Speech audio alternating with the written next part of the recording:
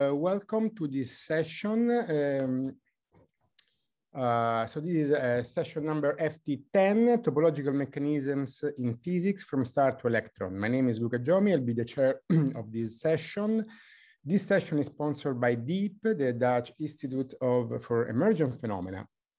And the main focus is about topology. So topology has always been an important part of the lexicon of theoretical physics. Recently, there has been a burst of interesting results which are related with the use of topology in physics, both as a way to interpret phenomena and a way to somehow rationalize physical mechanisms. And so we wanted to organize an overview about topology in physics from different points of views, and therefore we gathered together 4 excellent researchers working in different areas of physics, from particle to soft condensed matter, from classical to quantum, and so on.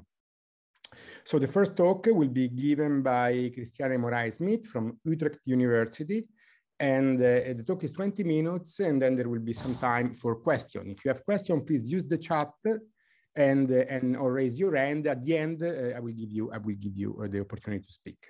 The stage is yours, Christiane. Thank you.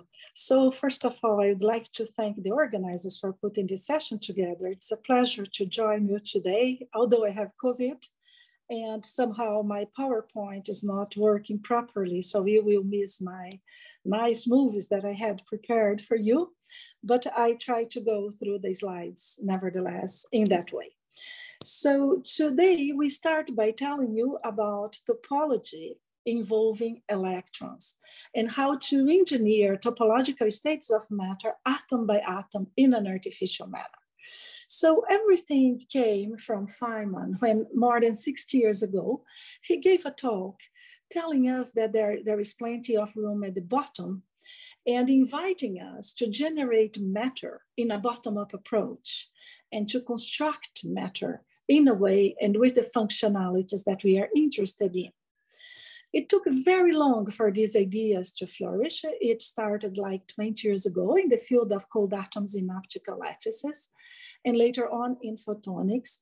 And only very recently, it started going on with electrons. So the question we address here is how to build quantum simulators with electrons and how to build topological states of matter. So we are going to use 4 ingredients for our quantum simulator. The first one is a metal, like copper, because above a certain energy, the electrons on the surface, they form an electron liquid, okay? And then we are going to use a scanning tunneling microscope to pattern atoms on top to generate the lattices that we are interested in. And the kind of adsorbates that we are going to use are carbon monoxide, hundreds of them. And then they will be patterned with the help of the tip of the microscope, and we will build several kinds of lattices. So usually, you know the scanning tunneling microscope in 2 kinds of functions. One, when you scan with the tip on top of the sample on a constant current mode, and then you can see the topography of your sample. Or if you change the current by tuning the voltage, and the dIdV versus voltage tells you about the local density of states. And the local density of states is measuring the modulus of the wave function square. So that's the things that we usually use on STM for.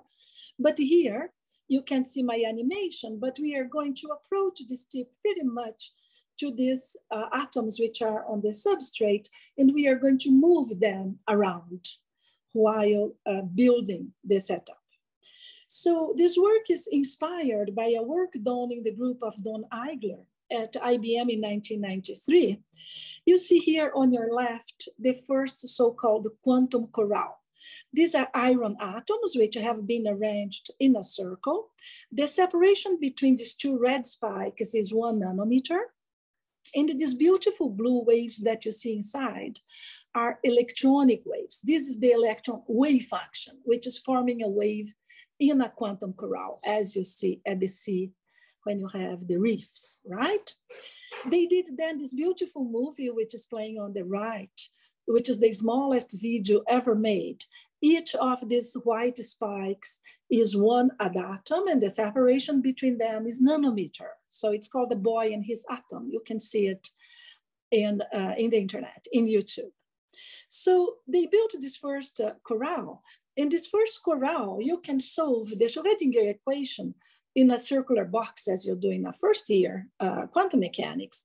And you are going to get these three black and white figures here, depending on the number of nodes you have. And if you compare with the top figure, with the local density of states that you measure with the GIGV versus voltage, you see that you can already understand this very well. So the next step was then to build a lattice. So you go from one quantum corral to two coupled quantum corrals. And first thing you observe is that if you go from A to B here and you build your corral slightly bigger, you push the energy down. If you go to higher energies, as in C, you can probe also p orbitals, which have a node in the center. And now you put these two corrals together by patterning the confinement. So you are patterning the black spots around, and you are defining the electronic sites which are drawn in blue. And if you close these two a bit further, the door between the two, or if you do an open door like in E, you are separating the hopping further. So you separate the energy level. So you can control quite a lot. And now you go from two into many. And that's what was done in the group of Hari Manoharan. He took all these many little COs, which are here in brown on top of the yellow, and he patterned them in a triangular lattice. And then he could build here the artificial graphene that you see, where this bar here is 2 nanometers. It's 10 times larger than real graphene. And if you do the GIGV, you see this V shape here in green, which is the top part of your Duracell. So when we entered this field, that's where the field was. And we decided to, first of all, pattern lattices, which had different geometries, like a square lattice that you see here on the right. This is a Lib lattice. Then we have shown how to design different orbitals at different lattice sites in real space. You put px and py in one side, px in one, only py in the other by design. Then we have been breaking symmetries to be able to lift the energy of px and py also in the energy landscape. After that, we have been building the first quantum fractal. We built a fractal here and we could show that the electronic wave function was living in dimension 1.58. But today I am going to tell you about these two works that are here. So Ahoti in a Kagome lattice, how to control the topology, and the edges in a Kekule lattice, how the edges are important when you have this type of topological crystalline insulators. Okay, so the theoretical descriptions that we use, these are single particle systems. The first one is the so-called muffin tin model. This is a tin to bake muffin that you invert. And now you have the surface electrons, which are moving in between these mountains. So these mountains are the carbon monoxide. Electrons are moving in between. We know their effective mass. We know their diameter. You basically solve the Schrödinger equation for this finite size geometry. And then we do a tight binding description on which we compare the energy levels to find the tight binding parameters. Okay, so let's start. First of all, how to generate what is called a higher order topological insulator. And here I would like to call the attention to Sander Kempkes, who was my PhD student and did most of the calculations for this work, Jette van den Broeke, and Marloes Lot, who did the experiments. It was published in 2019 in Nature Materials, and we have a recent archive that's now in print in PRB, where we discuss in more details the analysis of this material. Okay, so first of all, what is a topological insulator? A topological insulator is a material that it's insulating the bulk and conducting at the edges. So you have the bulk bands that are not appearing here in my figure. And if you have propagating modes, your E versus K will have these modes inside the bulk gap. And you have another kind, which is called the higher order topological insulators, where your edge modes have dimension D-2 at least. So if you are in 2 dimensions, instead of having a 1-dimensional edge mode propagating at the boundaries, you have corners which have 0 energy. So we are going to use the nomenclature Hottie here in a very loose manner. It's not the same Hottie as was originally proposed by Ben-Alcazar. It's simply that you have rather protect 0 energy modes at the corner of your sample. So there was a prediction by the group of Ezawa that if you would take a Kagome lattice has these inverted triangles looking down and triangles looking up. And now you build the breathing Kagome lattice, where you have the red bonds, which are called the TAs, and can be smaller or larger than the TBs, and the blue bonds, which have a different intensity. And if the TA is smaller than the TB, you are going to have a topological phase.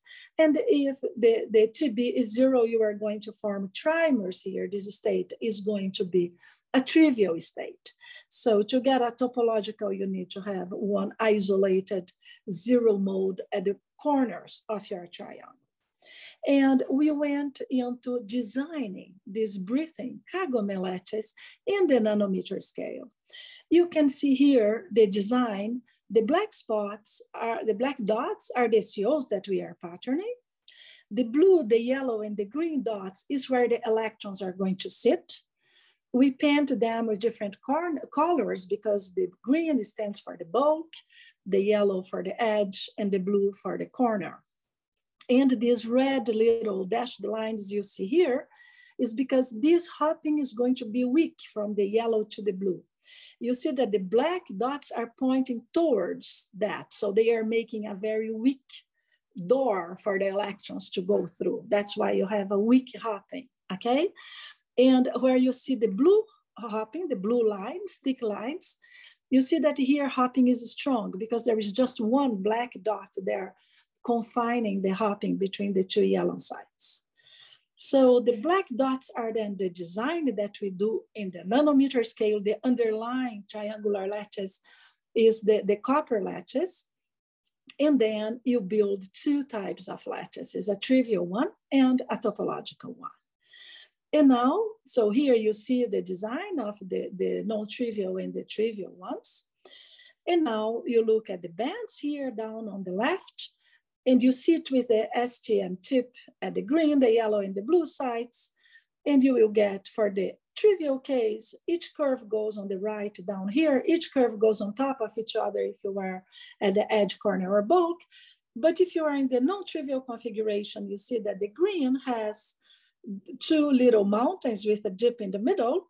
And precisely at the middle point, the blue has a higher value there. And this is your 0 mode, actually.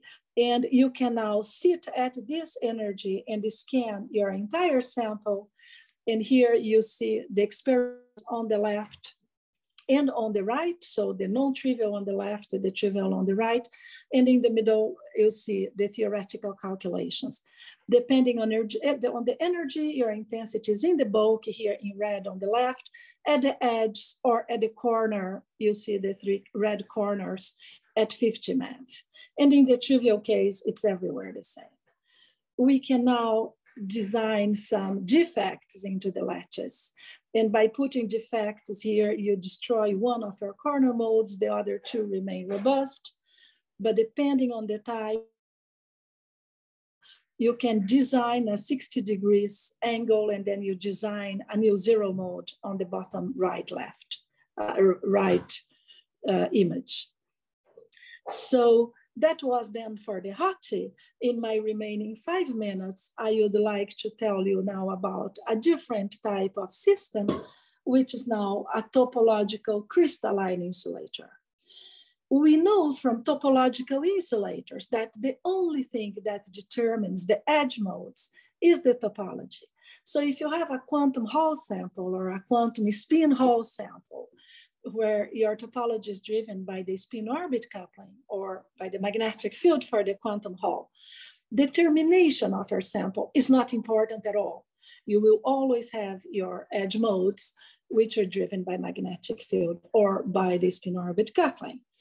But this is not the case for the topological crystalline insulators. And the reason for that is that now the termination of your sample defines your unit cell. And depending on the unit cell, you have a topological or a trivial state. So we wanted to verify this statement because this is very special. And that's what we did in this work. And I would like to call the attention to Jette, who did all the calculations, and Sarsha, who did all the measurements. So in this case, we are taking a Kekulé lattice. This is a honeycomb like the graphene lattice, but now you will have different hoppings. Inside the hexagon, you have T0, which is here in red.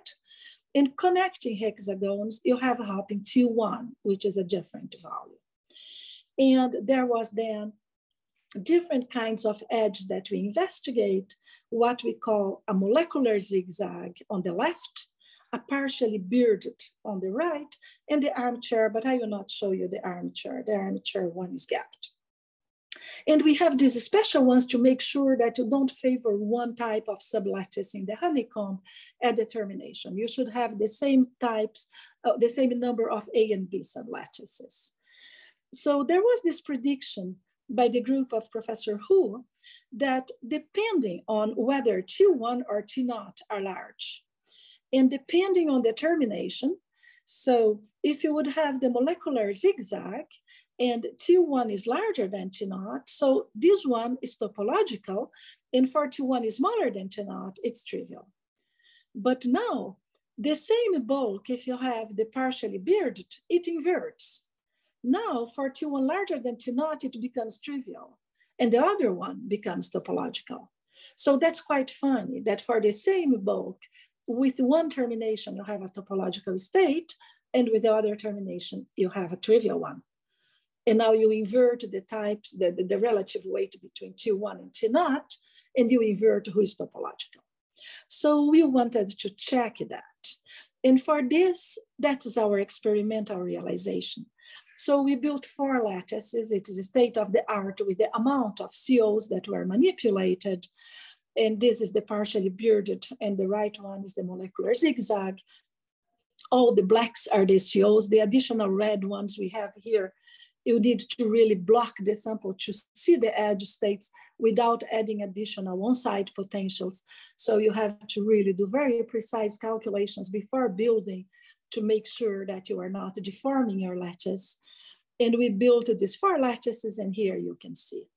If T1 is smaller than T0, so you have these very thick hexagons weakly connected, and you see here that for the molecular zigzag edge, everything is trivial. One curve, no matter where you sit in the bulk or at different positions at the edge in yellow, green, or blue, everything is the same. But if you have a partially bearded, you see that the red has a maximum, where the black, which is the bulk, has a minimum. And the violet also has a maximum. This is a topological state. So now you sit at this topological state, and here you are. You can image your edge mode in white. And on the top, you see the measurements, at the bottom, the calculations. You do now T0 is smaller than the T1, and you have the opposite. Now, the partially bearded is trivial, and the second one is topological. You see that the yellow and the blue are topological. You sit at the energy of the topological, and you see here in white. You can visualize your topological state. So I come to my conclusions. We have been building several kinds of lattices. I told you just one of them, like the Lib lattice, that I didn't show, but I have shown you the topological states that we have been building and designing. One of them is how to generate 0 modes in a Kagome lattice that is a breathing Kagome lattice.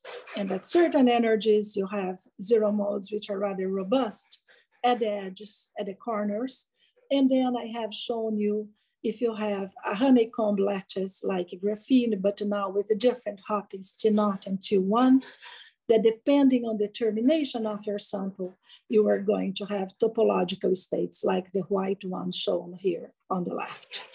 I would then like to thank my collaborators, in special Ingmar Zwart, who is the STM specialist doing the experiments in Utrecht, and Danielle van Mackelberg, Marloes Lott, who did most of the experiments, and Sarsha, who did the one I have just shown you, Sander Kempkes and Jette van den Broek, who are my PhD students doing the calculations and predicting everything before we give the design to the experimentalists. So with this, I would like to thank you very much for your attention. Thank you very much, Christiane. Thank you. I think the excellent physics really compensated for the technical hurdles. We have 4 minutes to ask questions, so I will ask the audience to prepare the questions. In the meantime, I will abuse my role of chair to ask the first one. Maybe I come from a different field and perhaps I missed what you said, but do you have anything interesting to say about the penetration depth of these topological modes? And anything insightful to say about dissipation? I mean, what takes to drive these systems? How long will they last? Yes, so you see, STM is a static probe. So they are there for very long. What you are seeing here, we are detecting the modulus of psi square, right? So what we are detecting here, when you look at this image, for instance, you are seeing that there is a much higher probability to see your electrons at the edge. So that's what you can measure. We cannot measure currents. You cannot measure transport. There are some people, I have a colleague in China who has the same setup with which he does an STM. He can also measure transport, which would be fantastic to do this kind of things, to measure these modes here, right? So everything what I'm showing you is static. It's there for long. And it's just, I am just probing the higher probability. White means you have a higher probability to be there. And this is simply because when you look here, you see at the yellow positions and the blue positions, you have a dip. So this is the gap in the black and in the green, and you have a high probability to be at the edge. So when I sit at this specific energy, my modes are at the edge. So these are my edge modes. Does this answer your question? Yes, absolutely, absolutely. Thank you very much. So we have a question from Tis Janssen. Maybe I will read it, right? So do you need some kind of spin orbit coupling in these artificial lattices to get the topological states? And then there is also a remark, very nice images, by the way. Thank you very much. No, we don't need any spin orbit coupling. So you can generate topological states in different ways. You can generate with a magnetic field perpendicular to it, and then you get a quantum Hall. These are chiral modes, right? You can generate by having the spin orbit coupling. These are helical modes. You have spin up and spin down counter propagating, because intrinsic spin orbit coupling is like plus magnetic field for spin up and minus magnetic field for spin down. So the kind of states I am generating, it's just by getting a breathing lattice, like in the SSH chain, where you have A and B sites because you have hoppings TA and TB. You have a breathing mode, okay? So now what happens is that you are going to have 0 modes if your extremal bond is a weak, is a TA that's smaller than TB. So what I'm building here in 2 dimensions is analogous to that. I am building lattices which have hoppings TA and TB. And this type of topological insulators belong to the class which are the topological crystalline insulators. Is the lattice geometry that is generating that. There is no spin orbit coupling. And that's the reason why now the termination matters to get a topological state or not. Thank you very much. Wonderful. We are in perfect timing. So I would say we move ahead. We move on with the next speaker. Please share your screen. So the next speaker is going to be Elisabetta Pallante from the University of Groningen, and we are going to move on high energy physics. Please go ahead, Elisabetta. Yeah, let me share my screen. Actually, I thought I had my slides open. One moment.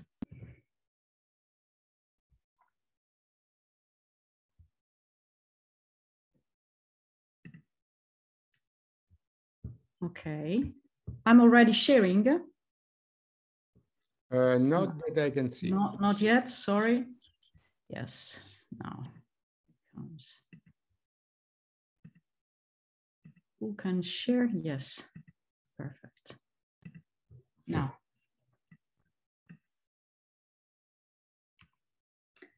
Okay.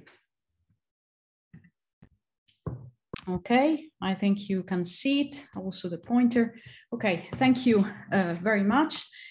Now, as Luca was saying, we are indeed moving to particle physics, so a little bit of a different context, especially in terms of the number of dimensions. This is, we are working in 4 dimensions. We move to 4 space-time dimensions where particle physics mostly lives. And it will therefore become pretty much harder to visualize things. In fact, this picture is not in 4, but in 3 dimensions.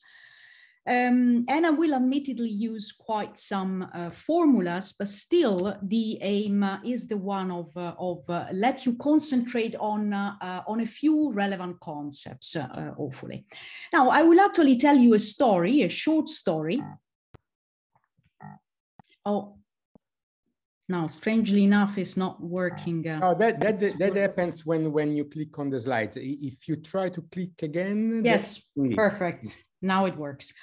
Yeah. So I will tell you a short story. And the story started relatively long ago, let's say between the 70s and the 90s, but is not yet complete. Actually, it's far from being complete. And this is one of the open questions in the standard model. Well, really, we need some few theoretical steps in order to complete the story. Now, the protagonist in this story is F tilde, where F is the field strength tensor and F tilde is its dual. And what makes the story here is the relation, the connection between topology and anomalies. Here, topology comes. Now, in this specific example, F tilde is a local function of space-time, therefore is a genuine short distance effect, and it appears as an anomaly known as the abelian chiral anomaly.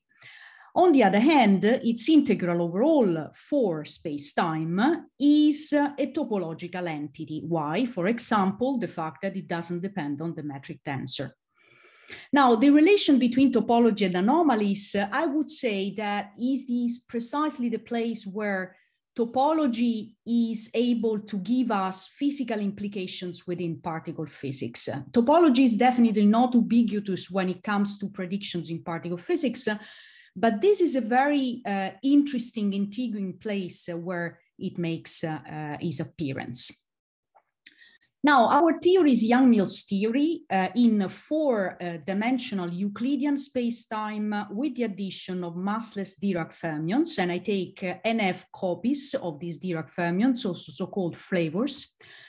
And if you take NF equal 3 and you add a little bit of mass to the fermions, then you get real world QCD. Now, is very well known, the property, the distinctive property of this theory, the fact that the gauge degrees of freedom, the gluons self-interact. And this has, of course, many consequences, but the most known and the most difficult theoretically is confinement. On the other hand, FF tilde is not in the Lagrangian, not yet. And we will see how it will appear. Now, in this sketchy phase diagram, where I have on the vertical axis, I have the temperature, and on the horizontal axis, I have the number of Dirac fermions. we will be concentrating on the low temperature, low fermion number region, the green region, and here we will try to discover relations between topology and anomalies. Then, of course, we may also wonder what happens when we raise the temperature, or what happens when we instead raise the number of fermions and we enter what is known as the conformal window, where really the role of conformal symmetry becomes much more prominent. Then let's concentrate now on the classical case without fermions, so classical Young-Mills. And now we are interested actually in looking at gauge field configurations where the action that have a finite Euclidean action. When this happens, this requires, of course, that F mu nu vanishes at infinity. However, this doesn't imply per se that the gauge field itself vanishes at infinity. In fact, it does not. Due to the gauge properties of the theory, the gauge field instead is a gauge transform of 0 at infinity, which is a non-trivial object depending on the function on u of x, which is the gauge transformation function. And now the nature of gauge group enters in the game. The gauge group that we are treating here is SUN. And actually u of x is the mapping from Euclidean spacetime, which we take as the hypersphere S3, onto the gauge group SUN. But now we have beautiful theorems in Lie groups, on simple Lie groups, that tell us that what is relevant is not SUN, but any subgroup SU2 of SUN. And SU2 in turn is topologically equivalent to S3. Therefore, the mapping we are interested in is simply the hypersphere S3 onto itself. Now, a mathematician would say that every finite action field configuration belongs to a homotopy class of mappings, and each homotopy class carries a degree that is actually a number known as the winding number. And actually it turns out that this number is an integer that can be positive, negative, or 0. Why? Because the homotopy group in this case is pi 3 over S3, which is the group of integers. Now, the winding number, what it does, it simply measures how many times the hypersphere is wrapped around itself. Is also known as the Pontryagin or the Chen-Pontryagin index. And now it turns out that you have a representation as a volume integral of this object. And here comes our protagonist, FF tilde. In terms as the integrand of the volume integral. Notice that there is a coupling constant, the gauge coupling constant in front. In terms of tilde is also the divergence of the Chern-Simons current, and naively you would say, well, the integral over all four space-time of a total divergence is 0, but this is an exception, as you can see. Actually, it also admits a surface integral representation, and this is nicely written exclusively in terms of the gauge function u of x. And it's then easier in this case to show that is actually an integer.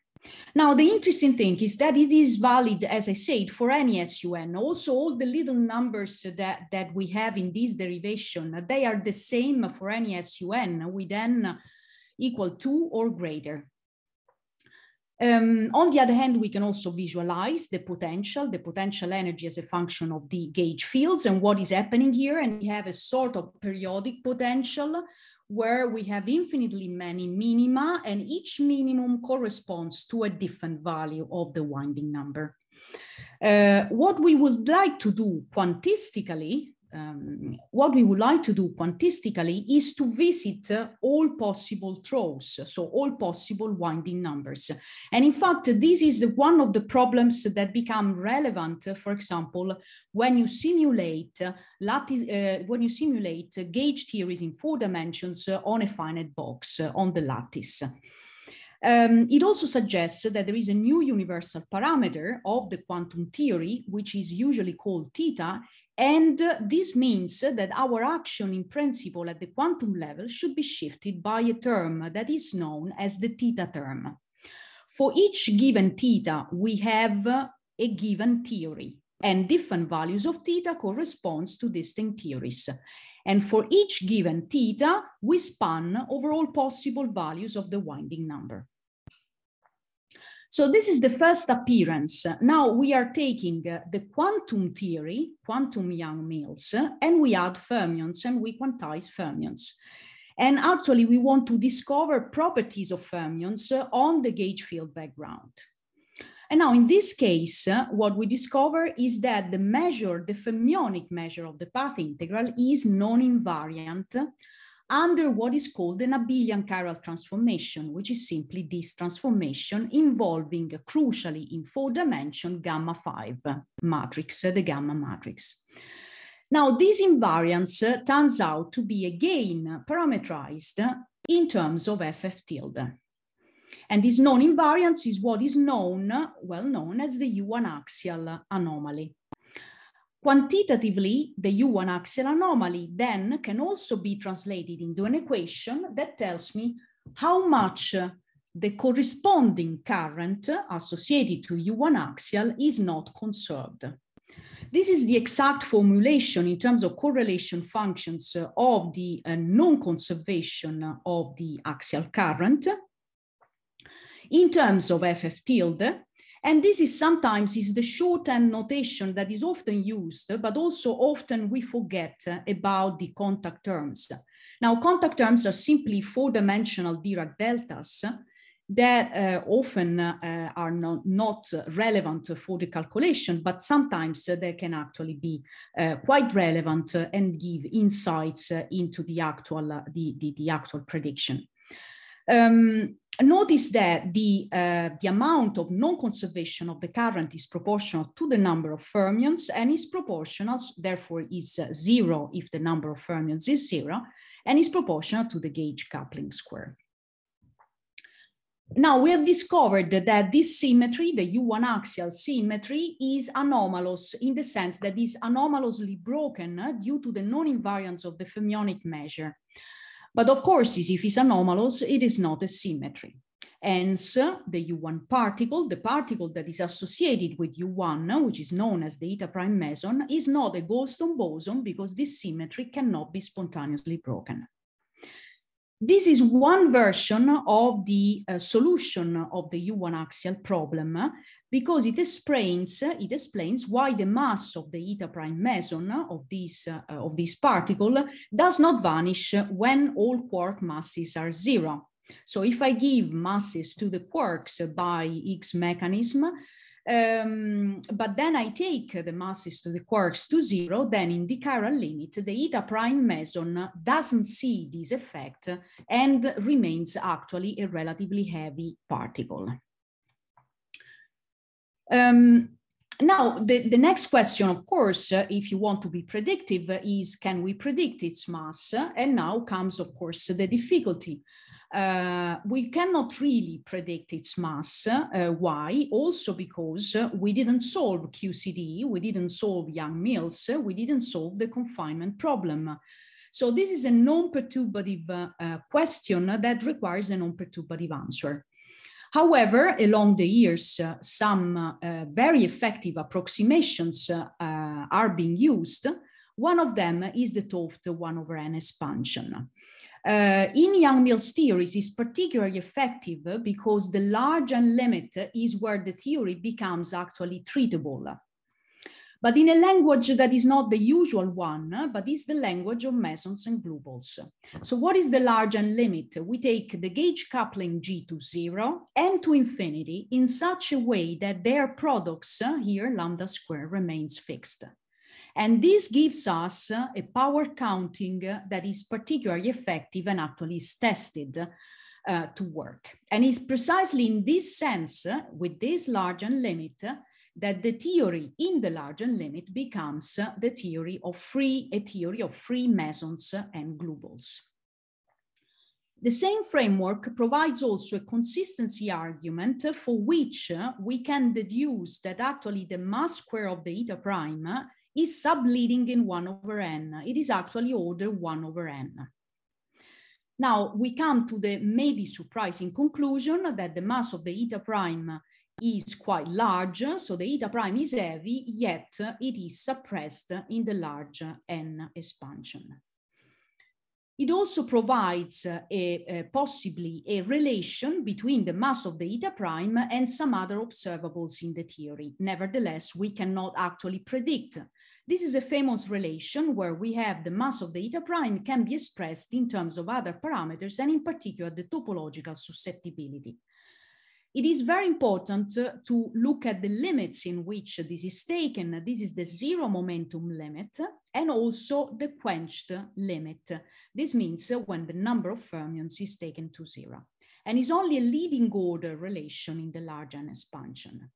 Now, what you can hope, of course, is to measure the topological susceptibility of this system on the lattice, but of course you are interested in a corner of the parameter space that is quite difficult to keep under control, which is the zero momentum, while on the other hand, the quench approximation is makes your life easier.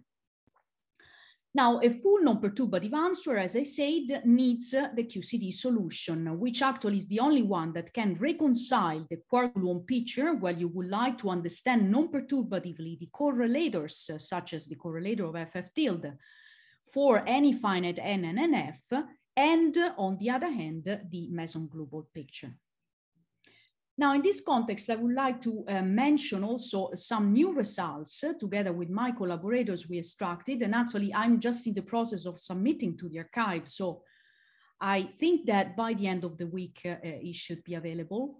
And it is somehow, we extracted, it is the formulation of a new low energy theorem. Actually, the low energy theorem, this low energy theorem was formulated by my collaborator about 2 years ago.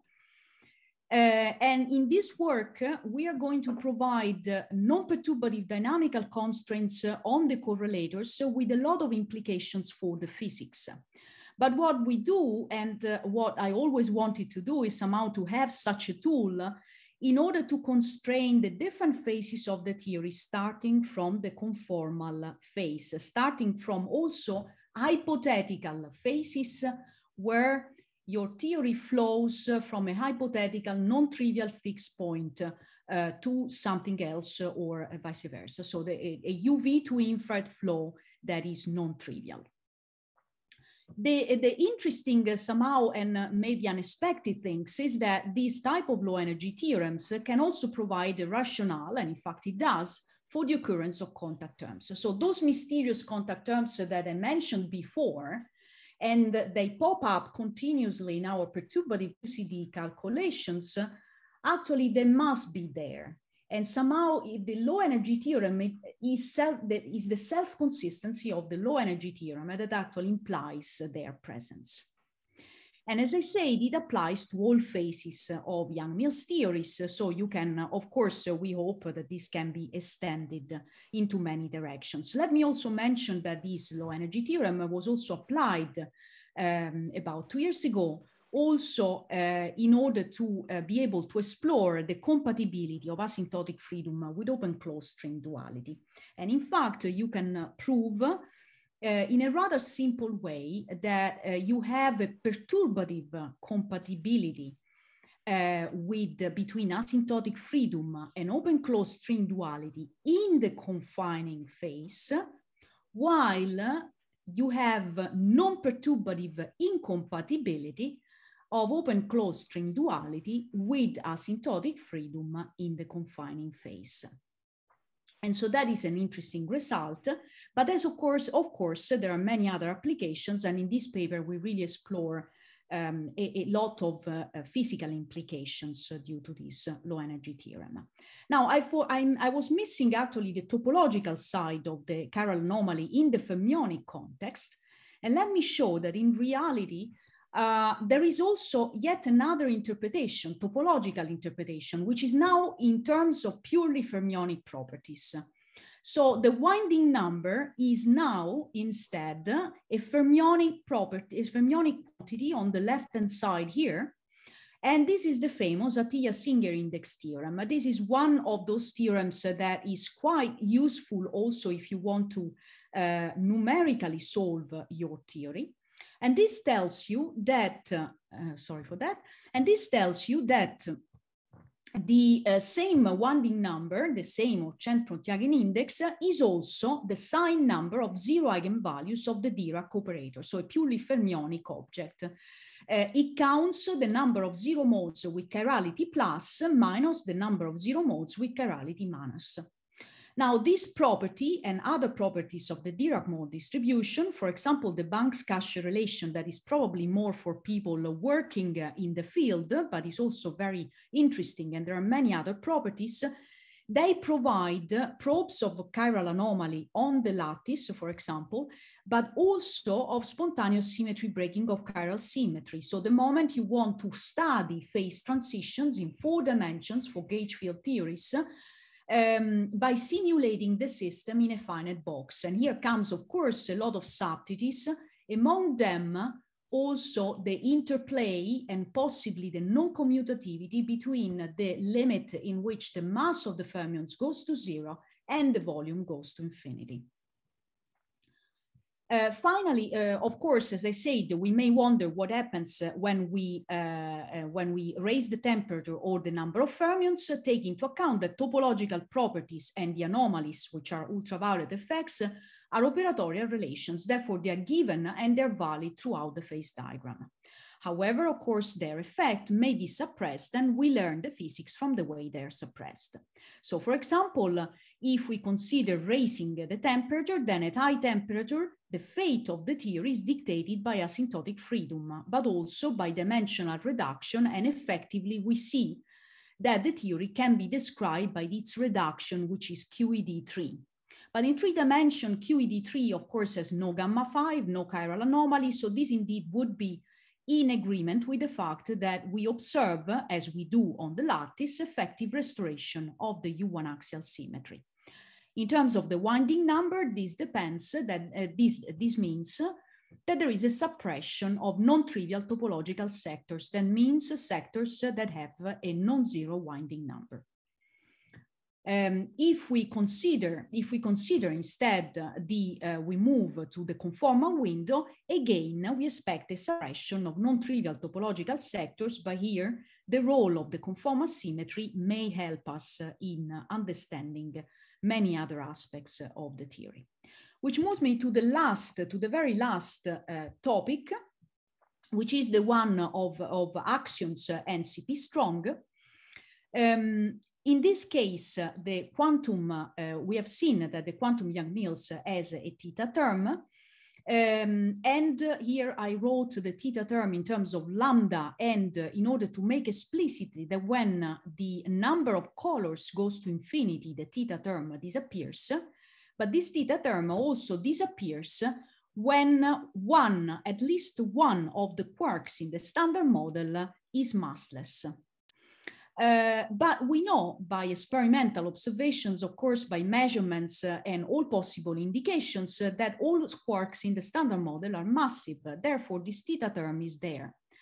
Actually, not really the theta term, but the theta bar term, the shifted term, because this is the object that is observable due to the presence of a phase, of a possible phase in the quark mass matrices. Then there is also the intriguing fact that FF tilde has, of course, different transformation properties than F square that appears also in the action. And in fact, it breaks parity and it breaks time reversal. And if CPT is conserved, then it breaks CP, the product. And that is what, of course, that we can talk of strong CP. That means the violation of CP conservation, CP symmetry within the strong sector of the standard model. If this is present, if this term is present, then, for example, we have a contribution to the neutron electric dipole moment.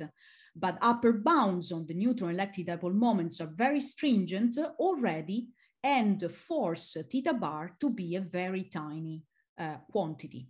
Now, a tiny quantity, this raised what is known as the CP strong problem. Why theta bar, if has no reason to be 0, why it is so small? I let you notice, of course, that since we don't have yet a solution... Elisabetta, there is 1 minute left before the next talk. Could you please wrap up? Oh, sorry. Yes. Oh, I didn't realize. Sorry. I was... yeah. No. yes, so this is the last slide, actually. So the one possibility for a solution is the axion. The axion is the Goldstone boson of an extra U1 that can be added. And the nice property is that the mass is actually inversely proportional to the decay constant. So these objects, the axions, can be naturally light, and be naturally light. They have a reason to exist and interact actually quite weakly. The decay constant around 250 GeV is ruled out already. So we have to look for large decay constant. And surprisingly, but also very interestingly, there is a proliferation of experiments that are being done. And here I show, so you have haloscopes, helioscopes, telescopes, searching for axions produced by the sun or axions as candidate for cold dark matter. And here I just mention the projection of YAXO, which is a new proposed experiment that actually has in the next years will have quite the hope of constraining stringently the possibility that axions exist. And here I conclude. Sorry for the long. I didn't realize. I conclude here. Yeah, thank you very much. So unfortunately, there is no time for questions. Nevertheless, I would like to invite all the participants to use the chat to ask questions directly to the speaker. Okay, so in the meantime, we move on to the next talk. Jay, could you please prepare your slides? This next talk will be given by Jay Armas from the University of Amsterdam. And because we wanted to achieve a very smooth transition between high energy physics and soft matter, we have a soft matter talk given by a high energy physicist. Jay, please go ahead. Right. Yeah. I'm not sure if it's partially soft matter, but I think there's also some kind of geophysics in here. So I'm going to speak about topological waves in hydrodynamics. So it's topology physics, but in the context of continuum systems. And it's based on some work I did together with Richard Green, Jan de Boer, and Luca Giomi. So it's understandable why I was invited to speak here. In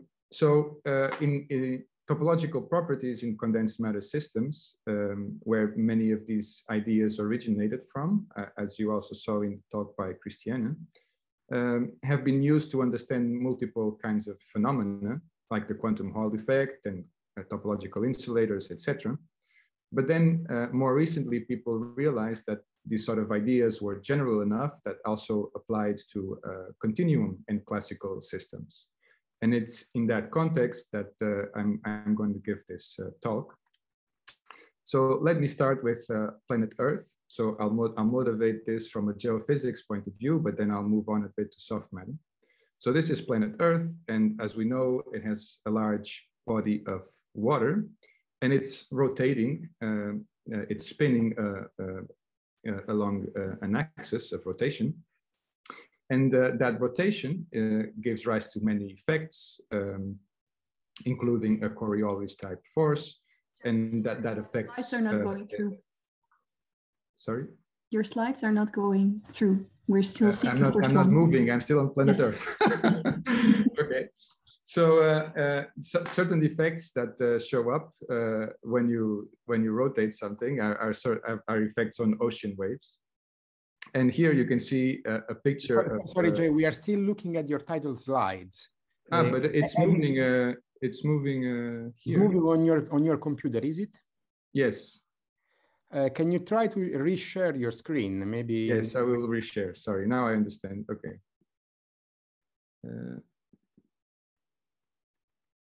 Yeah.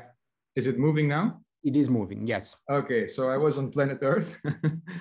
And now I was saying that on planet Earth, there's a few effects, like waves on the ocean are somehow trapped on the equator.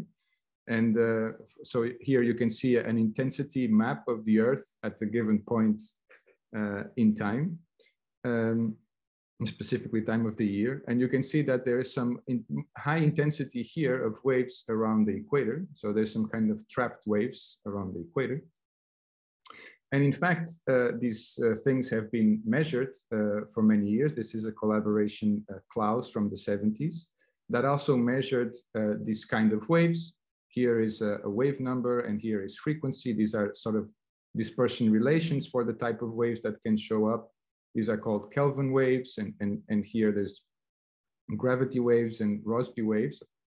And these are also measured in the atmosphere because, you know, the Earth is rotating, is dragging the atmosphere, and the kind of same kind of effects are there as well. And if you compare these kind of ideas with condensed matter, you see, for instance, in the case of Dirac fermion that was worked out a long time ago, there is some sort of, bulk modes. So there is some frequencies in your system that describe, let's say, some bulk dispersion relations, and there is a kind of gap between these bulk modes, and there is some sort of mode that propagates in the middle of that gap that you call a chiral edge mode that is propagating in a specific direction. And you can ascribe a specific topological invariant to these bulk bands called the Chern number. And the difference in that Chern number, in this case, for instance, gives you a +1, which tells you that there is a unidirectional mode propagating in between these two bulk bands. So this is a very general picture that shows up in many systems in condensed matter. But now you can open a geophysical fluid dynamics book, and you'll find a picture of this kind. So these are sort of the type of frequencies or excitations that you can find by solving a system describing the propagation of ocean waves on the surface of the Earth. And you'll find these gravity waves, these planetary Rossby waves down here, and also these Yanai waves and Kelvin waves here. And you could, by making the parallel between this picture and this picture, see that, you know, perhaps you can interpret these two modes propagating here, the Yanai wave and the Kelvin wave, as topological modes, and these ones here are sort of bulk bands. And in fact, that's exactly what has happened.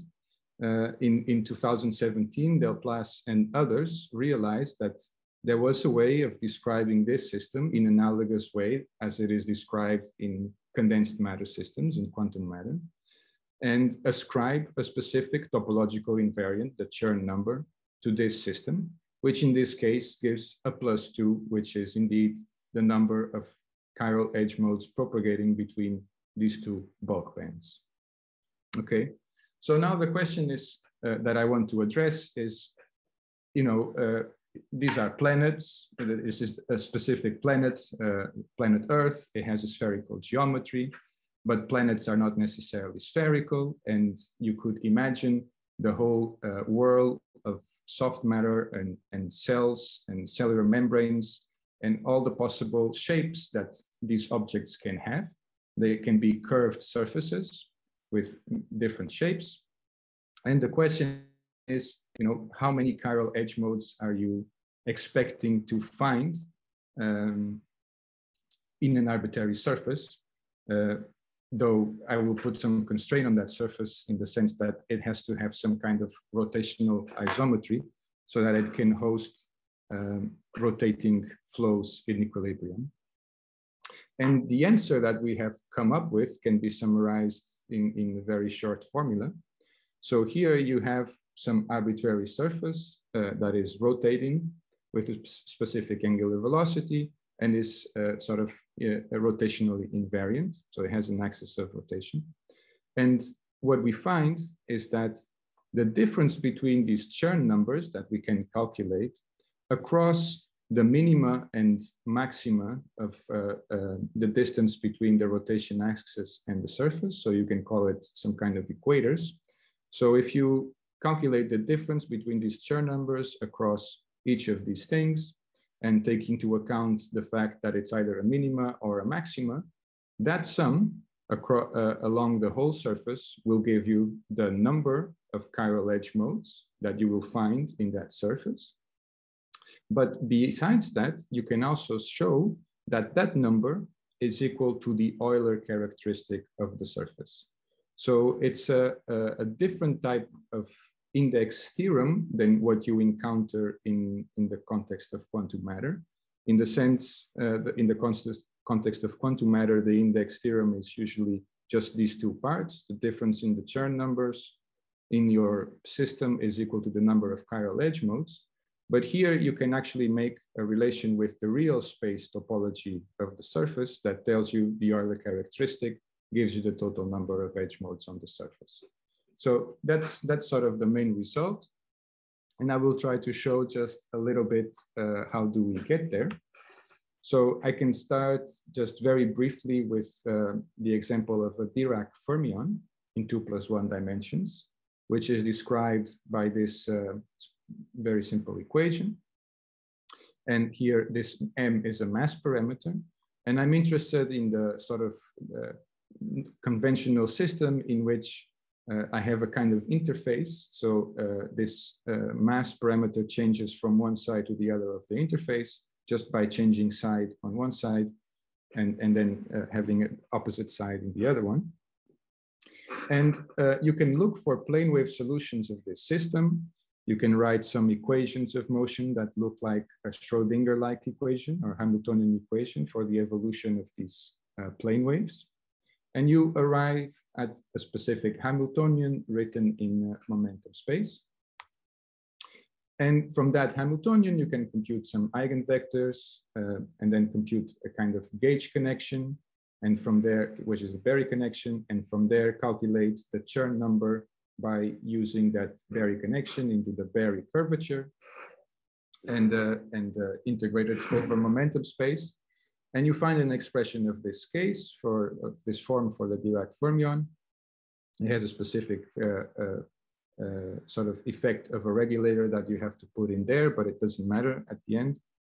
And the difference in this specific system is that you find one chiral edge mode, which is indeed the kind of result you find for a Dirac fermion. You have some bulk bands here, and then there is a mass gap here, and the chiral fermion and the chiral edge mode propagating in between.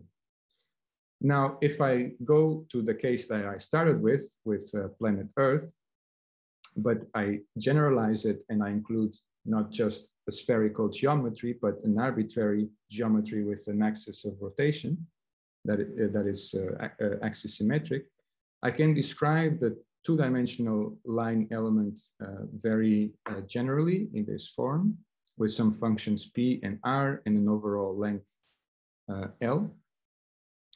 And then what I use to, or what the equations that determine the evolution of this flow on this surface are just mass momentum conservation.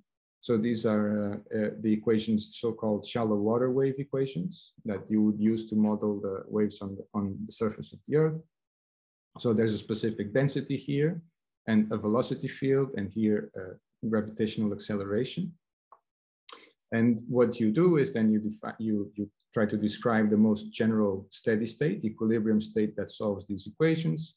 It's a kind of rotating fluid with a specific angular velocity. That would be the angular velocity of the Earth. And then a density in equilibrium that is given by a specific form in terms of average densities and positions.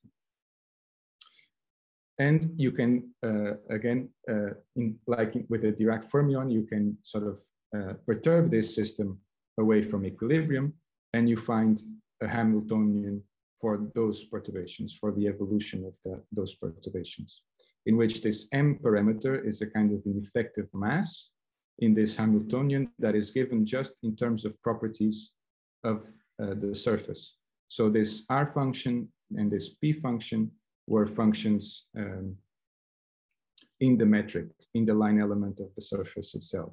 So the mass is sort of determined by the geometry of the surface. And you can calculate what are the sort of modes that exist there if you keep this mass constant. So if you on one side of the equator, in which this is approximately constant, and then changes sign on the other side of the equator. And you find a specific frequency versus momentum with a mass gap given by this m. And you can, again, calculate a Chern number in the same way that you could for the Dirac fermion. And you find that in this case, this is +2. So the general figure you find is of this form, in which you have some kind of bulk bands here in this gray region. And then you have two edge modes. This is the Yanai wave and the Kelvin wave entering the bulk band. And indeed, this method gives you that there is a difference of two modes, if you look at this part of the diagram, entering that region. Now, I didn't assume spherical geometry, so it's a very general statement for axisymmetric surfaces. And you can use, there's more than one way of showing this, but you can apply Morse's theorem. You can show that this falls under Morse's theorem. You can apply Morse's theorem then to sort of link the differences between the Chern numbers along each of these equators on the surface to the Euler characteristic of the surface. And this is how we reach this conclusion. And it's a kind of example of a bulk edge correspondence, but now in continuum classical physics. You can use this sort of idea then to take a kind of arbitrary surface and locate the exact sort of location of where the edge modes are propagating. So for the sphere, it was in the equator, like I showed in the beginning. If you have a torus, you will have some modes propagating in the outer equator and some modes with the opposite direction propagated in the inner equator. So the total number of edge modes is 0 for a torus and +2 for the sphere. You could have more exotic geometries like the catenoid here, which is infinitely extended. So the part in which we connect to the Euler characteristic doesn't apply here, but you can still use what we've done to locate the precise point where the edge modes are propagating, which are here in the sort of center of the catenoid. And here in this more exotic surface, which is actually singular on the axis, you can also find some edge modes propagating along this equator. We can think about other kinds of systems which are not passive systems describing just simple fluids on surfaces, but you can consider active systems in which you have some kind of bacteria or entities that are self-propelled. And in this case, the dynamics of the system is not just the shallow water waves, but they are additional terms which model the driving of these systems. So here is a kind of force term that depends in these coefficients alpha and beta that break this momentum conservation equation. But nevertheless, you can put them in on arbitrary surfaces. You can find steady states that are slightly more complicated, and then perturb around those steady states to find an effective Hamiltonian that describes the evolution of those perturbations. This effective Hamiltonian is very similar to the case of shallow water waves, except that now there is this zeta parameter here that is related to the kind of activity parameters that one introduced here via this force term. And also there's this C coefficient here that measures deviations away from Galilean symmetry in this system.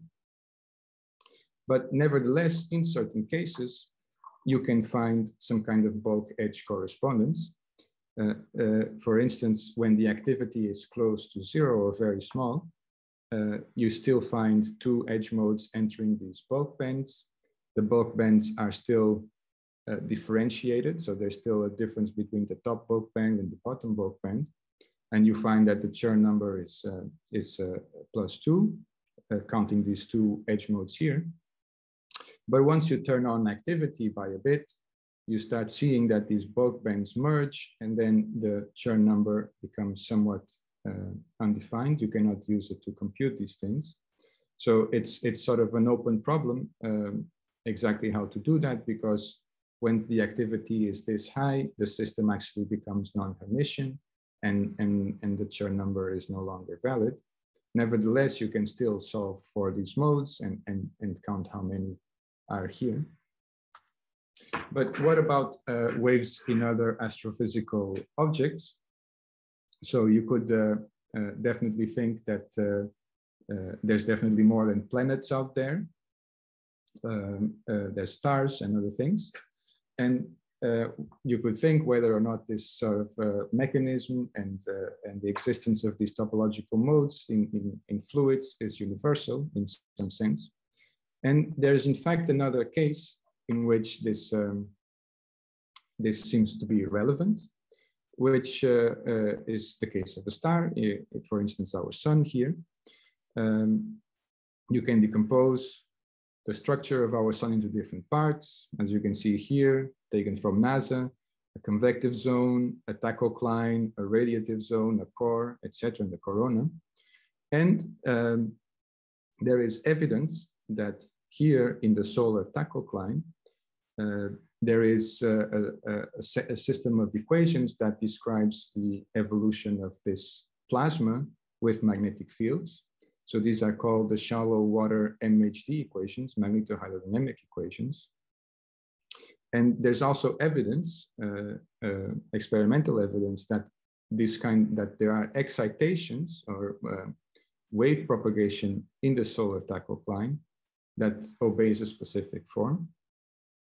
And in fact, you can solve those equations in the same way that you could solve the shallow water wave equations and obtain a diagram of this form, in which you still have some Rossby waves here, but magneto-Rossby waves because they involve magnetic fields, and also some gravity waves here on the top.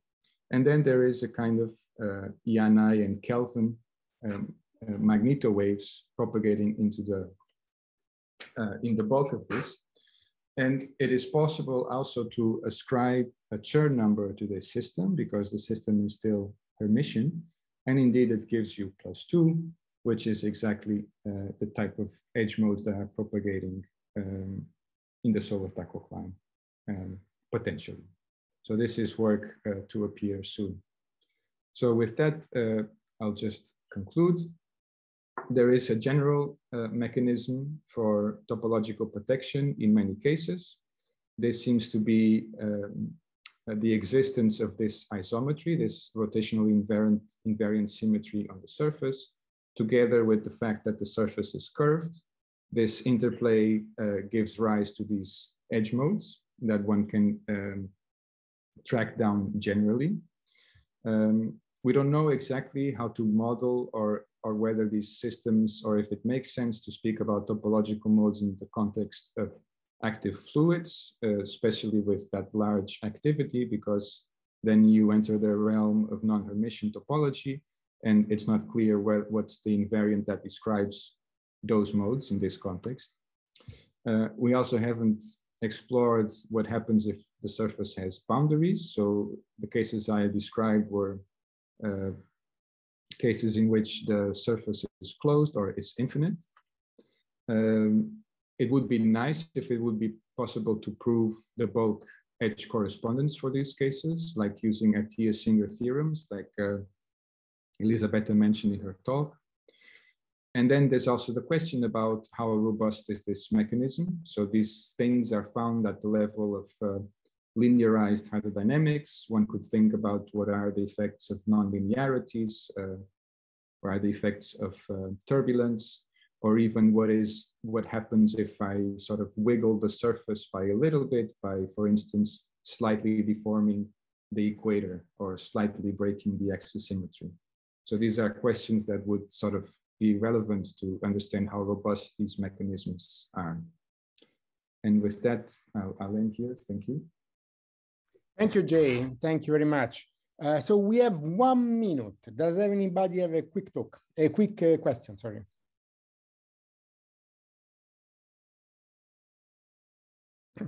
Well, if not, maybe I can make a remark.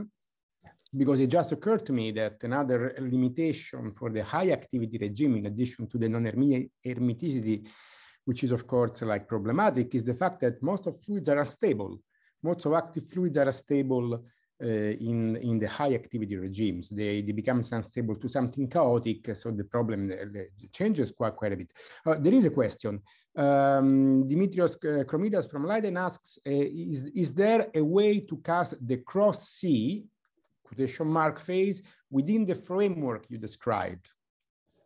I don't know what the cross-C is. Me neither. So we'll keep that for future discussion. In the interest of time, I would suggest to go ahead to move on with the last speaker, which is also our international guest, Professor Randy Kamian. Randy, can you please share your screen? Yes, one moment. Yeah.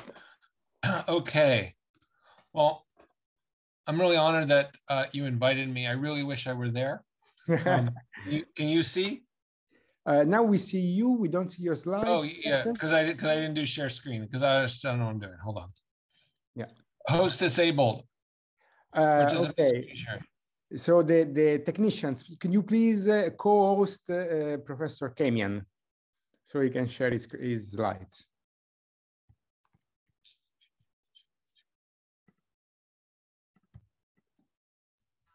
Luca, I think you have to do this as host.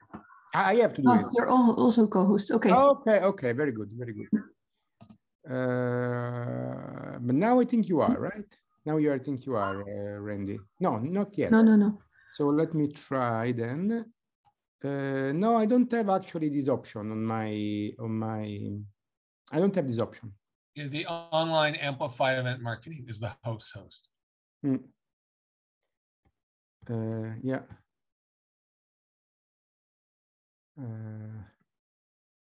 Talk, rename, allow. Yeah, so I don't. Is there any technician connected at the moment that can help us with this?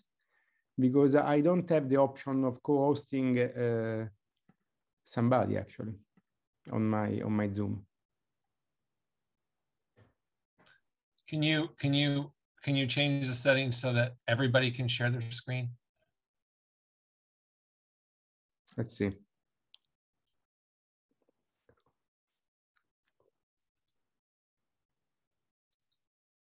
No, I don't think I do. I don't think I do.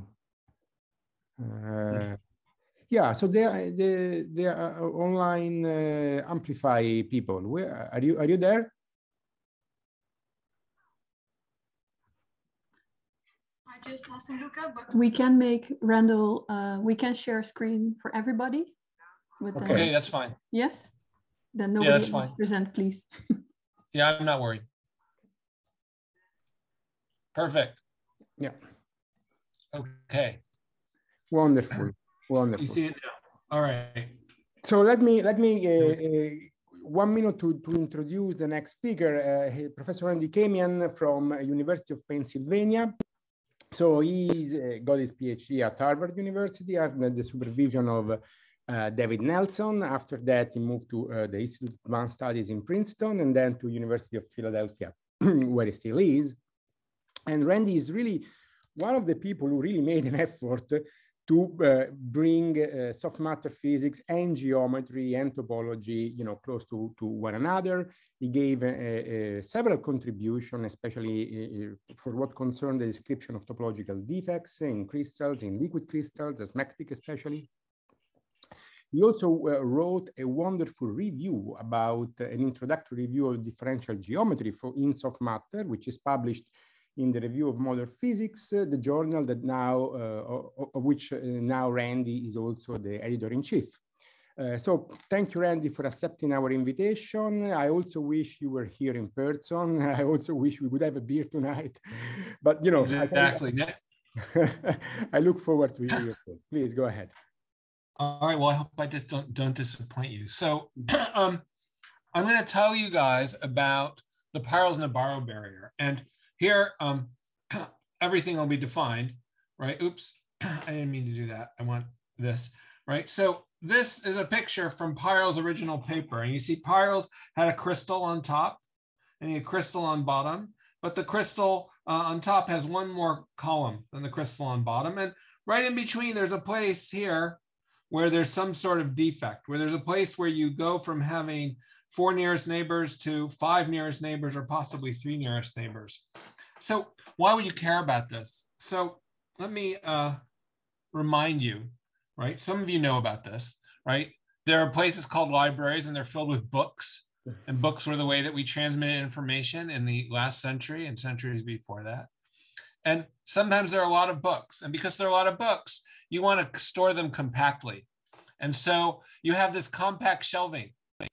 Now, if you tried to move the entire bookcase all at once, that'd be a lot of work. It would be hard to move a whole bookcase at once, or a whole 5 columns of books. So you move them one at a time. And this was Pyrrell's idea of how defects moved in a crystal. So instead of having to take half the crystal, cut it, and slide it over the other half of the crystal, which would mean that the energy barrier would scale like the interface between them. So it'd scale like the area of the crystal, or the area of the cut surface. He said, oh, you can move it 1 row at a time, 1 column at a time. And this red thing is the dislocation, and it's moving. And in his work and Nabarro's follow-up work, the idea is that the crystal lattice must give some sort of potential to the dislocations, a potential that varies at the same frequency or wavelength as the crystal itself. So we wanted to sort of reinterpret that, and we wanted to give an explanation which really relied on the topology of the crystal. And I'll show you what I mean. So first of all, what do I mean by a crystal? I could say it's these atoms or molecules or whatever you are, or I could say, and this is of course how we look at crystals through X-ray scattering, I could say, oh, there's these density waves. There's a blue density wave that gives me the layers in the rows, and there's a red density wave, and that's the columns. And the molecules or atoms or whatever they are, they sit at the double peaks. They sit at the place where there's a peak in blue and a peak in red, double peaks. And here in the middle, this is a double trough where there's nothing of any kind, or less of every kind. Here is a half trough where it's a peak in the red, but not quite a peak in the blue. And so you characterize the crystal by the peaks in the superposition of density waves. And of course, this can go off into any dimension you like. So let me simplify it a little bit. Let me say, instead of thinking about the crystal, let's ignore the blue layers just for a second, right? And this is the simple example. And you look at the red layers, and the red layers, you see, what the red layers do is the red layers add an extra row. I've rotated everything, so now it's a row, which is exactly what happens when you have a dislocation in a smectic. Why do we focus on smectics? Because the smectic is easier to understand. It has a smaller configuration space. But you'll see that everything you understand for the smectic then applies to all the crystals at once. Now, even though I'm drawing the smectic and here are the layers, we're more sophisticated now after we saw that last slide. Here are the layers, the black layers, and the blue layers, they're the minima. So these are single minima. There's a density wave. It goes, it's loud, it's soft, it's loud, it's soft, it's loud, right? It goes up and down as you go across the crystal. And there is a disclination. There's a place here where even though you know what layer you're on, you don't know which way the layers point. Are the molecules here, is the layer normal pointing up, or is the layer normal pointing down? Likewise, there's another disclination here where, again, there's an ambiguity in which way the layer normal points. This is a -1/2. This is a +1/2. Okay. So how do we describe the smectic? Like I said, you have a density wave, like so. There's the background density. Delta rho is the order parameter. Cosine phi is some oscillating phase. If you tell me the density, I can now go backwards and calculate and find the phase for you. But the problem with finding the phase, the inverse problem, is not as easy as you'd think, because there's an ambiguity. One is a silly ambiguity, or well, it's, you know, it's an important ambiguity. Phi and phi plus 2 pi give you exactly the same density wave. So there's a redundancy in the description. But there's another thing. Since this crystal or the layers are where the density maxima are, I also can't tell you the value of phi. In fact, I can't tell you the value of phi anyhow up to a sign. Phi and minus phi give me completely equivalent smectic densities. So let me think about, for a second, the structure of the smectic ground state. Now, let me say, right, and people have already talked about this, right? The smectic enjoys two Goldstone modes, right? There's one Goldstone mode, which has to do with shifting the layers up and down. We'll call that little phi, and they can shift from 0 to 2 pi. And there's a Goldstone mode that is associated with rotation, that it inherits from the nematic phase that lives above it. So the crystal not only gets to choose where it sits, it also gets to choose at what orientation it sits. Now, usually those two Goldstone modes are independent. And this thing here, which I'd call the ground state manifold, would have the coordinates of all the possible ground states are precisely parameterized by the Goldstone modes, theta and phi. You can see there's an interesting thing that was pointed out to me, at least by Hans Reiner Trebin, that in fact this ground state manifold is a Klein bottle, which is a little weird, but it's essential. What do I mean by that? You see, if you shift and then rotate by pi, that's the same thing as shifting in the other direction, which means that if you shift by this little amount here, that's equivalent to shifting by this amount on the other side, right? Because this is shifting up, this is shifting down. I mean, shifting here and shifting here is the same. I mean, here and here, but here and here are equivalent because the phi goes to phi plus 2 pi. Okay. And as a result of that, the Klein bottle has, you know, an interesting non-abelian fundamental group. People get excited about that. But the most important thing is the thing I said, is that the Klein bottle, compared to, say, a torus, has this twist in it. There's a twist. Okay. So back to the smectic. Right, so here's the smectic. Now, here I'm drawing for you the Klein bottle again. Right, so here's the Klein bottle. I switched the orientation, sorry. All right, theta is the rotation, so I can rotate from 0 to pi. And I can also shift from 0 to 2 pi. And what is this path? What is this red path? First of all, this red path is a closed path because it starts here and it ends here. These points are identified because I've identified these two edges in that topological way. So this is a closed loop on the ground state manifold that can't be contracted. That means that it's a topological defect, it's protected. And it's a dislocation. On this side, the phase is 0, and on this side, the phase is 2 pi. This is adding an extra 2 pi of phase, right, as you go around a particular defect. And the only way to have this work is for phi to be undefined. Phi can't have a value at a certain point if phi goes from 0 to 2 pi. And as usual, the way that we fix that, like in a superfluid or a superconductor or anything else, is you make delta rho vanish. If delta rho vanishes, then it's okay. Phi doesn't have to be well defined and the density is perfectly smooth. But I can do something else. Something else I can do is I can go from here to here, but I can use a slightly different path.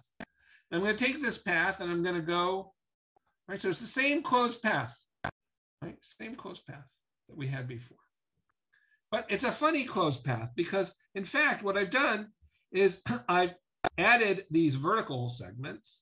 The horizontal segments actually cancel because, see, this one goes from 0 to pi, and this one goes from 0 to pi, but in the other direction because the orientation of the top is twisted with respect to the orientation of the bottom because it's Klein bottle. And so I've actually taken this dislocation and broken it up into two disclinations. And here they are, like I promised. But these disclinations, why did I pick these particular places? Why did I go up and down right in the middle? Because I like symmetry? No, you see, there's a problem. Problematically, if I start and try to make a disclination, a place where the orientation is not defined, I can go from here straight up. This is going from the layer pi over 2, but it gets identified up here with the layer 3 pi over 2, right? Because the orientation of this one is opposite the orientation of the bottom one, right? So this is 3 pi over 2 plus or plus 2 pi n. This is not a closed defect loop. It doesn't start and end at the same place. To start and end at the same place, it would have to go across like this. If it started and ended at the same place, now you see that it has a dislocation component also. It has motion in the phi direction along, as well as having direct motion along the theta direction. Fortunately, there are some special points, the fixed points. They're the fixed points of these maps. These fixed points tell you that if you take phi to be 0, so if you look at a place where there's a maximum, phi equals 0, and you do a rotation there, you can go from 0 to pi, and that's actually a closed loop. Because phi equals 0 and phi equals 2 pi and 4 pi and 0 and minus 2 pi are all equivalent to each other. Likewise, if you start in the middle, so you start in the middle where phi is pi, and you rotate by pi, you get back to something that's pi mod 2 pi. So this is a closed loop, and this is a closed loop. This one on the left, on the right, is the same as the closed loop on the left. You have two closed loops. There are two kinds of disclinations that are pure disclinations that do not have any dislocation component. And so you see that this picture on the right is a way of taking the dislocation and turning it into two disclinations with no dislocation. And who cares if you don't have a dislocation? If there's no dislocation, phi is well defined. Phi is defined. And if phi is defined, I don't have to make delta rho vanish. The order parameter delta rho does not have to vanish. Delta rho can maintain whatever value it wants to be because there's some crystal and there's some condensate energy. So if you take a dislocation and you break it into these special disclinations, then you don't have to melt the crystal. So that's a low energy way of making a dislocation. The problem is always going to be when you want to move the dislocation. All right, and that's what the the Peierls-Nabarro barrier is about. So on a dislocation, you can't define phi. Since you can't define phi, delta rho has to vanish. So here's the logic, right? This is like pretending we're Socrates or something. On dislocation, phi is not defined, so delta rho has to vanish. That means you pay the condensation energy. On disclinations that are localized so that the dislocations sit at integer multiples of pi, then the phase can be well defined even though the gradient isn't. So even though you don't know which way the layers are pointing, you know which layer you're on. And that means that the zero energy location of the disclinations is determined entirely by topology.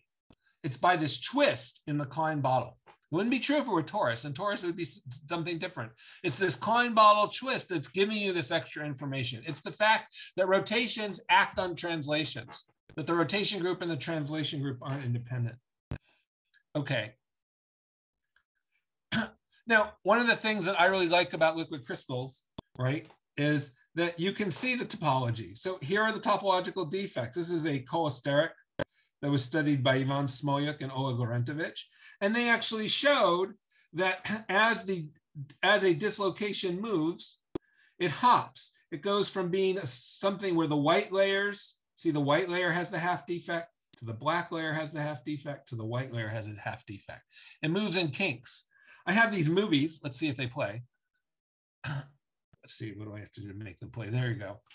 Right. This is unpublished work by Joseph Paulson. This is just a sheet on some soft. It's a not stretchy sheet on a stretchy surface, and he's just squishing it with his fingers. But it's making ripples. These are ripples in the sheet, right? Because you have the squishy surface and it's rippling, but it has dislocations. Orange is a peak and black is a trough, and it's moving across. And you can see how it moves and jumps, right? And what it's doing there is it's doing its best not to melt. After all, melting in a crystal is one thing where the order parameter vanishes. Melting on a sheet of plastic means that you have to either tear a hole in the plastic or it has to distort a lot because it has to go from a place where it has to, sit in the middle between a very high, a height and a low. So plastic sheets don't have holes in them, and they don't make holes as they go. So you can see it's doing this. It's trying to move by hopping, right? So how do you do this in a crystal? In a full crystal, everything's the same, except now we retain the blue layers. Now we keep the blue layers, which means that we have one density wave. That's the red density wave. And then we also add the blue density wave. A 2D crystal has two phases that are going. Each phase is related to the reciprocal lattice vector. These are the things you would get if you did Bragg scattering, G. And there's an offset. So G dot X is telling you the periodicity and the orientation. And then phi is the offset, which corresponds to these phase modes, translation modes. You can slide the thing up and down and left and right and sideways. What happens though? Under a rotation, suppose I have a square lattice and I rotate by pi on 2. When I rotate by pi on 2, theta changes, the angle changes, but what happens is phi 1 becomes phi 2 and phi 2 becomes minus phi 1.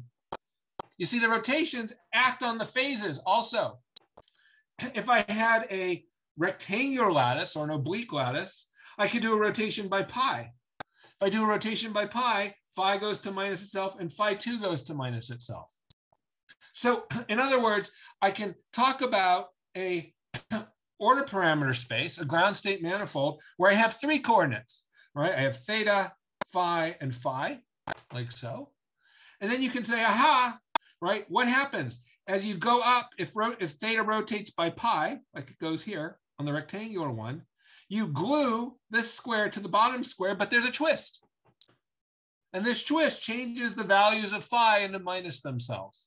If instead on a square you have theta as pi on 2, then you take this square and you glue it to a new square that's pi on 2 rotated from the top. So these are like generalizations of Klein bottles in higher dimensions with a twist. And here I've drawn them like so. And in the triangular lattice, it's a little funky. You have to add a third phase to make everything work because the triangular lattice has 3 sets of Bragg planes. But in there you have a hexagon and you rotate it by 2 pi on 6 and glue it to the next hexagon. And what we're showing in the blue, green, and red, those are the fixed points. Those are the places where you can have a pure disclination. If you want to have theta change from 0 to pi or 0 to pi on 2, you can do it as long as you pick those special values of phi, because then they stay fixed as you go from the bottom to the top. So you can work it all out. You can work out exactly what happens if you have an oblique rectangular or center rectangular lattice. You have rotations by pi. That's one of the symmetries. This is the symmetry operation where theta, phi 1, and phi 2 go to this. The angles you can have are plus or minus pi. Those are the disclinations. And you can then calculate that the disclinations are allowed to sit at any of these places. Right? So they're allowed to sit at double maxima, double minima, half maxima, and half minima. Right? Pi is the phase. If you have a square lattice, you find that there are 2 kinds of defects. You can have the pi on 2 defects that we're used to. They can either sit at the phase maxima, or double minima. In other words, they sit on the lattice or they sit on the dual lattice. You also can have the pi ones. After all, they have a lower symmetry, but you can have disclinations of pi. They sit on all the same places that the rectangular one does. After all, square lattice is also a rectangular lattice. Finally, in the triangular lattice, like I said, there's a third phase field. But roughly speaking, theta goes to theta plus pi on 3. It shifts the phi's around in this particular way. You can find the fixed points. And you find that if you have a 2 pi over 6 disclination, it has to sit on a double peak. It has to sit on the lattice. You can have these larger disclinations, which can sit in other places. But what does this tell you? This tells you something that, I've known all my life, or I've known all your life, or, whatever, right? On a triangular lattice, the disclinations sit on the lattice. So there's the 1 peak, it's the lattice point. This is your classic 7 defect. And here's your classic 5 defect. Here's the 5-7 disclination pair that gives you a dislocation. Okay. They have to sit on the lattice. Those are the only places the disclination can sit. On a square lattice, it's a little different. On a square lattice, here is a double peak. The double peak is a 3. You see, it's 3-fold coordinated. And then you say, oh, there's a double trough, right? There's the double trough. What's that? Well, that's a 5-fold disclination. That's a 5-fold disclination on the dual lattice. So you have a 5-fold disclination on the dual lattice, or you have a 3-fold disclination on the actual lattice. These two disclinations, this is very important. These two disclinations cannot annihilate each other. One sits on a maximum, one sits on a minimum. The same is true on the triangular lattice. To get from one to the other, they have to go through a place that isn't a minimum or isn't a maximum. In other words, in order to annihilate, it would have to melt. And melting costs energy.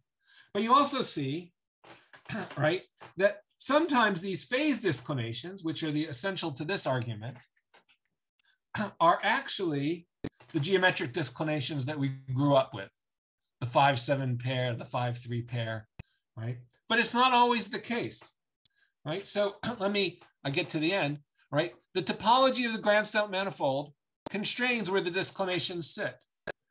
In order to move a disclination, in order to have a low energy dislocation, it breaks up into disclinations that sit in special places. In order to move the dislocation, you have to move the disclinations off those special places. There's no way to have it be any other way. So in order for a dislocation to move, the disclinations have to move. And for disclinations to move, the crystal has to melt. And it's going to melt every time it jumps by 1 lattice spacing. So that is the same barrier. And the energy is coming just from the condensation.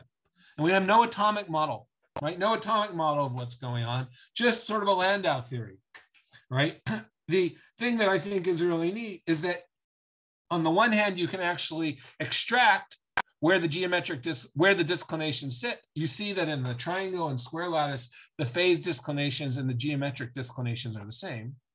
But I'd also like to point out that when you talk about melting of a rectangular crystal, you don't think of that as melting in terms of disclination unbinding. You don't think about plus pi and minus pi disclinations. Those would be enormous in energy. Those are geometric disclinations. However, they melt through the phase disclinations. It's the same phase disclinations. It's just the geometry is different. The geometry and the phase are not always in concert. I'll end by saying, what happens when you go into the 3rd dimension? Of course, in cross-section, a 3-dimensional line defect is the same as what I've drawn here. But now you can imagine the line defects wrapping around each other and giving you extra topological information. I want to credit everybody involved with this. Helen Ansel, who is my student, is now at Northwestern. Brooke Hawking, who is at Bristol, and is a student of Tom Michonne, who's faculty at Bristol. And we were funded by funders. Thank you. Thank you very much, Randy. That was a really a wonderful talk. So there are already some questions. I do have one, but I will leave the first one to the audience. So Anton Akhmerov is asking, what consequences does this description have for actual crystals made out of point-like particles? Well, I mean, I guess I'd say these are actual crystals made out of point-like particles. How do there's a way of doing this. Hold on, I know how to do this. Right, like this one. So this is a crystal made out of point-like particles. And when I said that I look at the density waves, so let's play that. Oops, oh, there we go. Okay, so you can see it. Here's the density waves. The density waves, Anton, they are just the first set of Fourier modes. If you want to make them more localized, then go ahead and add more Fourier modes, right? You can add more Fourier modes of the harmonics of these Fourier modes. So I imagine cosines and sines, you add higher harmonics, and then you have the order parameters in front of the higher harmonics. And the first order parameter to be non-zero is what sets the crystal. And then all the other ones, just by coupling, right, will take on non-zero values at the transition.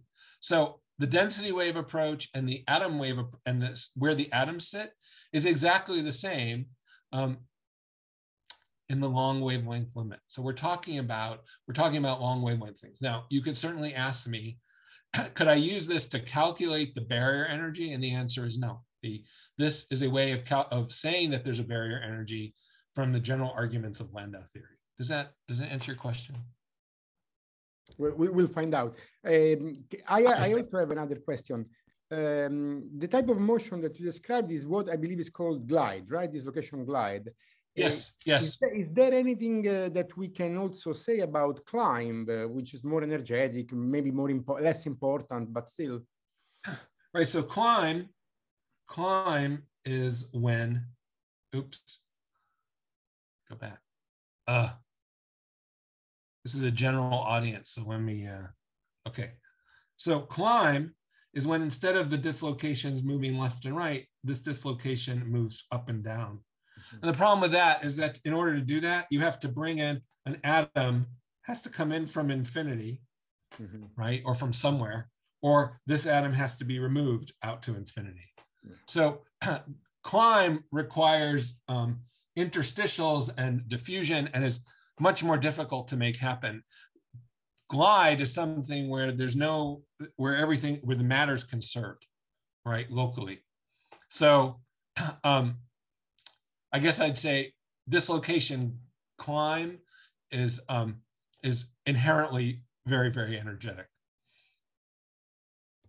Okay, thank you very much. And also Anton says, all clear, thank you. Yes, Anton says all clear. Okay. So is there any other question from the audience? You can also mute yourself if you want. Oh, I see one. Maurits Aums asks, would a similar theory be possible for point-like defects rather than half planes? So let me see if I understand the question, right? So I need to understand the question. So are you asking here, in this picture here, you're imagining that there's a whole half plane. This is the half plane you're talking about? Yes? I imagine so. I imagine so. Yes. Yes. Okay, yes. Okay. All right. So you're saying, can crystals have point defects all by themselves in 3D, right? So 3D point defects in crystals are hard. I would, in real crystals, I would say that they're energetically, outrageous. Smectics have them. I can refer you to some other work on smectics, but they're different. They're not ways of creating motion. They are charges of a different kind. They're like the kind of charges that a hedgehog defect has instead of the kind of charge that an Abrikosov vortex has, or a superconducting superfluid flux lattice has. So it's in a different class. One is talking about the pi1, the other is talking about maps to pi2.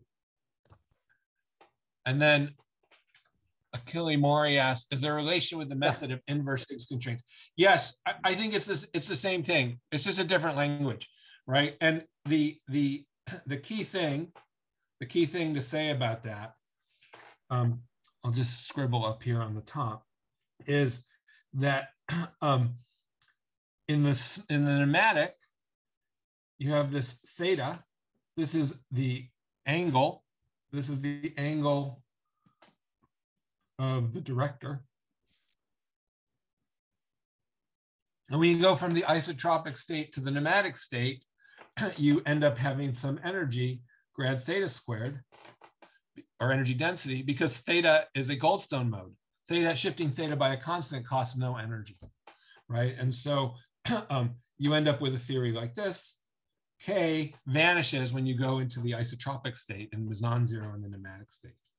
The problem with crystals, and it's the same thing you said, and Low and Manoharan have written on this, right? Is that when you have the crystal, there are deformations of the lattice, which I'll just write as grad U, but the deformations of the lattice can couple to the rotations. And so you get something that kind of looks like the Higgs mechanism. And in fact, that's an essential point, right? It's an essential point. If you had a 2D crystal, a 2D crystal starts as a 2D liquid. And a 2D liquid has three symmetries, 2 translations and a rotation. So it should have 3 Goldstone modes by usual counting, but it doesn't, right? A 2D crystal only has 2 phonons. There's third Goldstone mode, which is the rotations, is massive. It's Higgsed out, right? So people do talk about it that way. What I think is very important, though, is this connection, right? Or at least for us, or for, let's see, us. Us is too strong. For me, okay, I'm not going to speak for my collaborators, right? For me, the most important conception is that topological defects are motion in this ground state manifold. And the coordinates of the ground state manifold are the Goldstone modes. So if you're missing a Goldstone mode because of what you'd call the inverse Higgs mechanism, or which I'd call the inverse Higgs mechanism also, you have this is badly parameterized, right? So even though you have all these different ground states, and this is the manifold of ground states, it's very difficult to move around in here, right? I already showed you that in general, right? If I want to go from 0 to pi, see, this isn't a closed loop. This disclination has dislocation component also. I can't make arbitrary disclinations. The disclinations have to sit here or here. Does that help? Thanks. Yeah. Okay, and there's another question. Yes, the Corentin is raising his hand. Please go ahead, Corentin. Yes, thank you for your talk. So you said that if you, depending on the symmetry of the lattice, for instance, if you have a rectangular or square lattice, your defect will look like a different spot. So what would you expect will happen if you, let's say you take a square lattice and you continuously strain it to turn it into a rectangular lattice? Yes, exactly. So we are equally bothered by that same question, right? But what I'd say is that here you can see that the square lattice is allowed to have the same kinds of defects that the other two can have, that the rectangular lattice can have. So if you talk about phase disclinations of pi, then these work. So you can ask yourself, if you take a square lattice and you shear it, right? You do a simple shear, so now it's rectangular. What happens to those old geometric disclinations, right? Or, I mean, it would be even more pronounced on the triangular lattice, which you can shear the triangular lattice and turn it into a rectangular lattice if you wanted to, right? So you have these 5, 7 disclinations, and suddenly they're not allowed anymore. Because what happens is they make structures which look like they're okay, but they're called partial disclinations. So what happens is it breaks up into partial disclinations. And then I'm at a loss to talk about the topology yet. But it's not something that it's something that we've worried about, and we don't have a nice answer. I'll tell you, we also don't have a nice answer, and it could be related to the question of what happens if the lattice has a basis. How do you get the basis vectors to all work together properly, right? But at the largest scale, this at least explains to us the Peierls-Nabarro barrier, and at the same time tells you where the special defects can sit. But yes, I agree with the premise of your question. Very good. I don't think there is any other question left. I'm checking the chat. No, looks like there is not. So let me thank all the speakers again. And there is one message. He just said thank you. Anton says thank Randy. You're welcome. So thank you very much to all the speakers of this session. Thanks again for reminding us how beautiful is topology, how connected are areas of physics that appear to be different from one another.